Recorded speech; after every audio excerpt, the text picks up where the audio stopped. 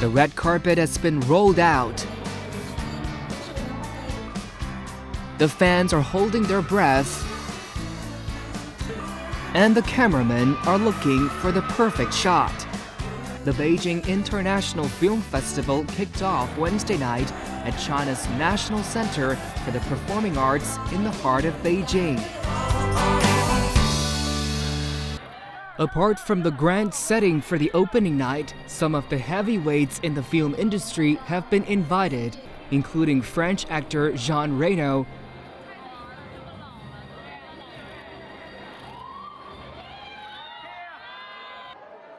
Mexican director Alfonso Cuarón, Chinese director Zhang Yimou, and a slew of Chinese movie stars like Xie E and Fan Bingbing. Hong Kong director John Woo heads the jury. In line with China's drive to be more frugal, this year's festival opened with a film screening rather than a major gala performance. However, it's plain that organizers are making every effort to impress. The festival screens hundreds of films from more than 80 countries and regions. 15 have entered the final round of competition for the Tiantan Awards. The festival also includes forums, exhibitions, and carnivals. The film market at the festival is also a highlight. It's the top film trade fair in Asia. The annual trade volume is the world's second biggest, only next to the Cannes. Last year, over $1.42 billion worth of deals were signed. Organizers say they're expecting even better results in both trade volume and film project quality this year, and they hope homemade movies can do well. So the number is upbeat and the expectation is high, but exactly how well are Chinese actors and movies known outside China? Let's check in Los Angeles, the home of Hollywood. I've seen some. This teenager says he's watched some Jackie Chan movies but cannot recall their names. I think the actor or actresses that I know the most are the ones from the mainstream US, which would be like Crouching Tiger, Hidden Dragon stars, the two female stars, Michelle Yeoh and Zane, I can't remember the rest of her name, but I know she's a beautiful younger actor.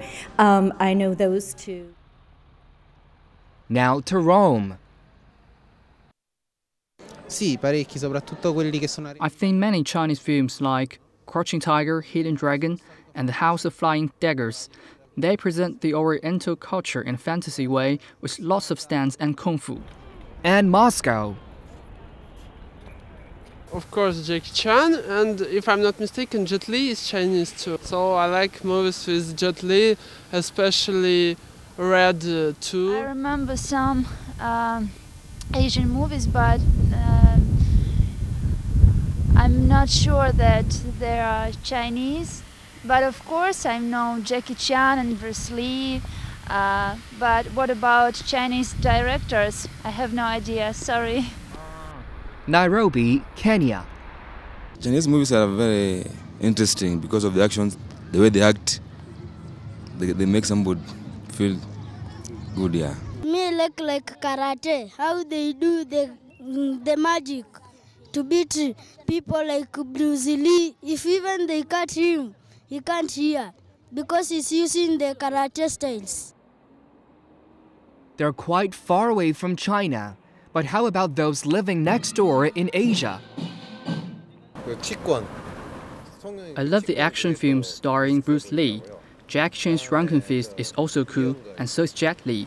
When we're kids, Korean guys dream of knowing kung fu and having a strong body like them. I've watched The Battle of the Red Cliff. The battle scene in that movie was very spectacular. So now we've got kung fu, karate, Crouching Tiger, Hidden Dragon, Jackie Chan, Jet Li, and Bruce Lee.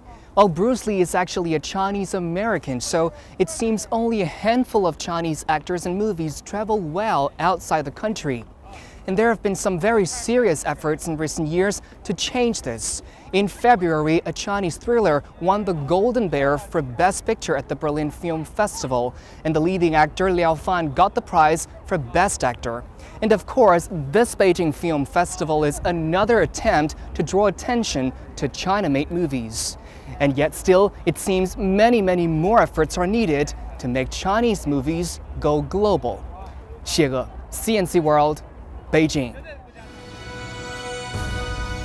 This is CNC World, a new perspective.